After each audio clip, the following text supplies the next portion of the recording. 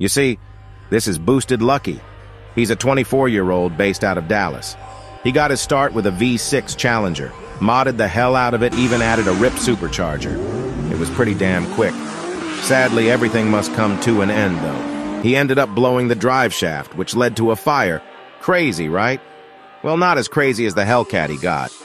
After he lost that car, it's like he wanted revenge. Revenge on everyone who ever doubted him, belittled him, or tried to say he wouldn't make it to where he is now. And that Hellcat he's got? Let's just say there's probably not a stock part left on it. That monstrosity is damn near Satan himself, but in car form. I heard he's aiming to be one of the fastest street Hellcats too. Man, if that happens, may God have mercy on our souls.